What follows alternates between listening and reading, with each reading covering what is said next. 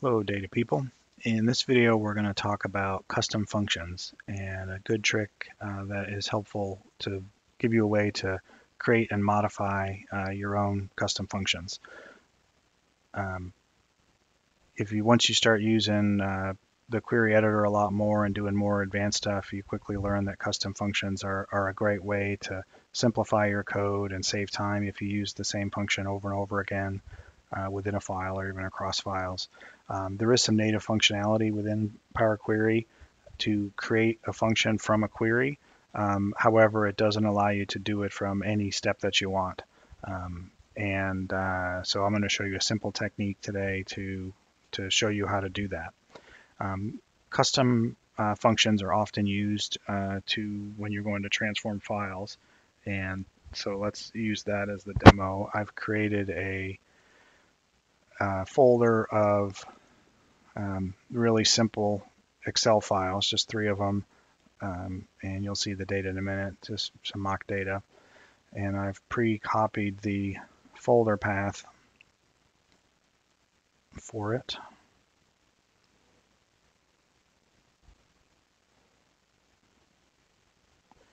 And so I'll get the folder connector. Usually I recommend people store their files on SharePoint just to make refresh easier and make it easier to work with others, but for what I'm showing you today it doesn't matter, so using the folder connector is fine. So I'm going to hit OK here, and then you're going to get a pop-up window here. And Power BI does have a great native functionality called Combine and Transform, the one in yellow here, where it would come up, allow you to pick one of these files as an example file, allow you to make transformations specific to that file, and then it would use the function that comes from that to then transform all the files. And it works great. If all your files have exactly the same format, it works great. But if your files have differences in sheet names or table names or other types of things, you can quickly run into errors. Plus, it kind of clutters up your query window. But again, it's a great tool to enable people to take on a bunch of files like they never could before. But what I'm going to recommend you do is go to Transform Data, and then the query editor will pop up here, and you'll see the 3 files in that folder. And before I show you the custom function stuff, I'll just show you a couple other tips. So the first thing I usually do is I click on the name column, hold control, click on the content column, remove other columns. And because usually I don't need those other columns. And notice that the order of these columns change. That's a tip there, when you do a removed other column step, it actually puts the columns in the order that you click them.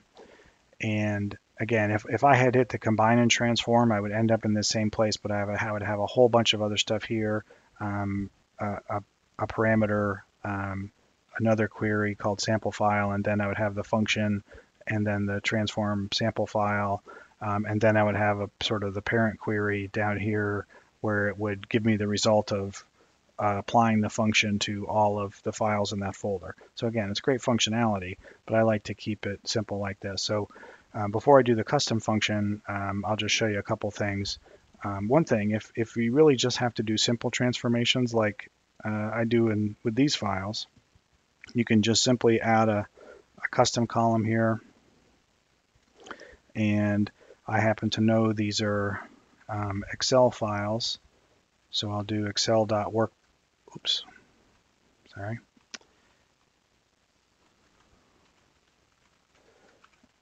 And then I will apply that to what's in the content column, that binary file content, and hit OK. And it'll add this column here where it's extracted the stuff there, and it displays the content of the Excel file in a table. And here's another tip: if you click to the right of the word table, had I clicked on it, it would actually drill down into it. You can get a preview here, and so this table just contains one sheet, one table. So it's the same data. It's just formatted as a table on sheet 1. And so at this point, I got a few options, but I could expand the tables from the Excel. and then the data I want are actually in this table column. And you see I need to do a promote header step here. So again, I could add another custom column and use table.promote headers on that, that kind of thing. The other thing you could do is just handle that, right inside this here.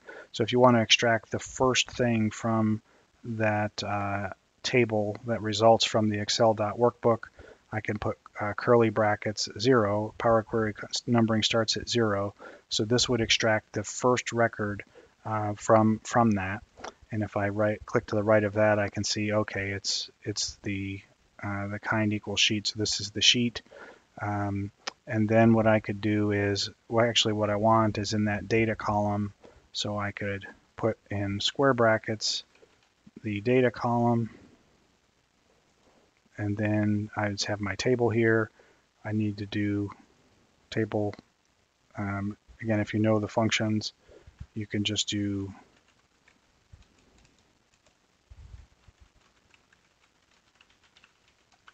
I can do table.promote headers, close my parentheses, and then boom, I've got my table. And if I wanted to, I could expand it here and I'd get all the data for all three files, which is great. And note, probably an earlier step, I should have gotten rid of this one, because once I made the table from it, I didn't need it anymore. So probably right here, I would have done a remove step, right? So that's one way to do it. I'll delete those extra steps and show you one other way before I show you the custom function. You also can transform this column. And so to do that, you either can write the syntax from scratch if you know it, table.transform columns, or what you can do is take another column and go to the transform tab and say I'll just apply the trim function. It doesn't matter, you're just doing any step here just to get it to write the syntax you need. So this is the table.transform columns function. It references the previous step, removed other columns, and then you can list multiple columns here and do multiple transformations in one step. But I'm just going to hijack this code here and say, actually, I want to transform the content column, and it's not going to be text anymore. It's going to be a table. And then I'm going to replace the function here, and I'm just going to say you need the each keyword there, and then I'll do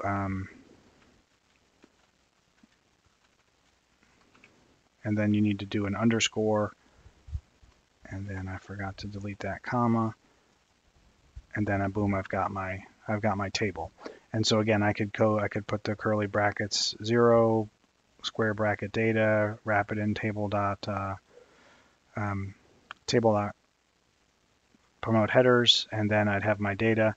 Because this one has a table here, I also, instead of putting curly bracket 0, I could put curly bracket 1, since it's the second item in that table. And I'd get that record. Again, the data, if I click to the right here, I can see, okay, that the data column has the table in it. So I could do square bracket data, and then boom, I've got my tables, and then I could expand those and get the final result. So again, if you're doing really simple transformations, that's all well and good. Of course, you'd want to rename this step to something that makes sense, instead of, because we really didn't trim text. All right, so that's just a couple of other tips, but let me get to the good part here. And that one was real simple. If you're doing promote headers, removing some rows, that kind of stuff, you can write 2 or 3 functions and nest them together and get your result pretty quickly. But say you need to do a whole lot more transformation, that's where a custom function comes in handy. So here's the reason for this video. So I'll right click on this and duplicate this, and I'm going to rename this to whatever. And I'll just call it transform file fn, and you don't need to put fn in front of it. I just do that to tell me this is going to be a function.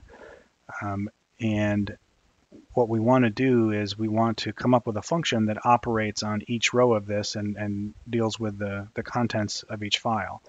So to do that, I'm going to actually drill down to that binary, and you'll notice the last step here is removed other columns. So I can either click on it or I can right click here and hit drill down, and you'll see it added two steps. One is it went after and got the content of the file. So it went to that first row and gave the contents of the content file. So that's what drill down done is it goes into that row column intersection there. And then it automatically detected it as an Excel file. And so then it applied the Excel.workbook function. So if we want to turn this into a function, we can now go to the advanced editor. Well, actually, what we can do is let's take this a little further first. So I've extracted the contents of each Excel file, so that's there. I'm going to just choose the table 1. All 3 files have a table 1. And then I'm going to drill into the data table like we saw before, and then boom, I've got my results. And let's say I want to format this as a percentage. And so now I've done a bunch of steps. And so I'd like to do this. I did it on the one file. I drilled down to the one file and I did those steps on this. How would I apply those steps here? So if I go into the advanced editor, you'll see the step here where it begins with the contents, the binary contents of the file. It's this step called content. So what I'm going to do is just add some extra rows here, and I'm going to start creating a function, and that is you need parentheses. You got to have a parameter. So I'm just going to call the parameter file content, and then I'm going to pass that into, and so that's the equals and the greater than sign, and then I'm going to use the same name as the step above, and I'm just going to assign the contents of this content step with the name of the parameter inside the coming inside the function. And so here it's not a function yet. This probably would cause some errors. You see the red underscore here. And so what we're going to do is actually comment out these rows here. So you can highlight those rows, hit control, and then do / and it'll comment it all out. Sorry, I forgot something here. I need a let. Every Power Query here needs a let and an in. And since I commented out that let, I had to put it here. So I'm saying let the content step, the same name as the one above, equal whatever you just passed into me. And so now if I hit done on this, this will turn into a function. Okay, and now I can go back to my original query that I duplicated, and I can go to add column and then do invoke custom function, and I can actually apply the function that I just came up with. Oops.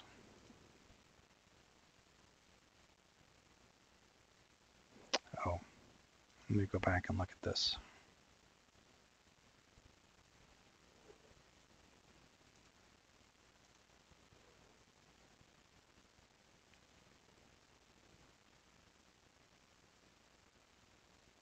Oh, I think I applied the function I used the wrong column as the input.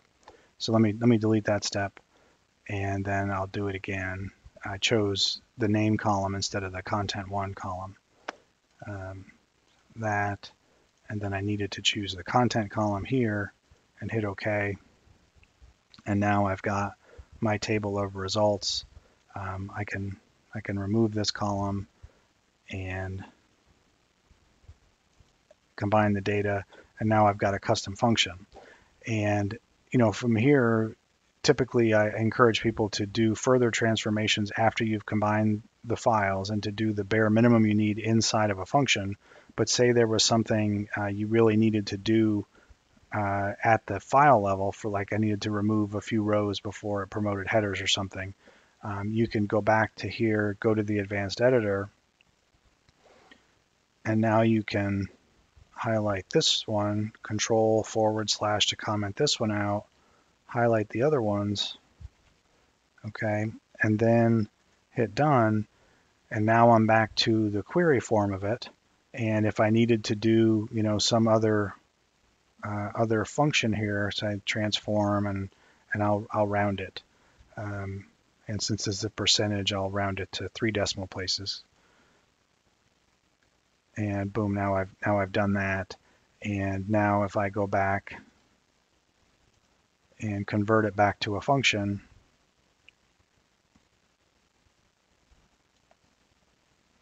control /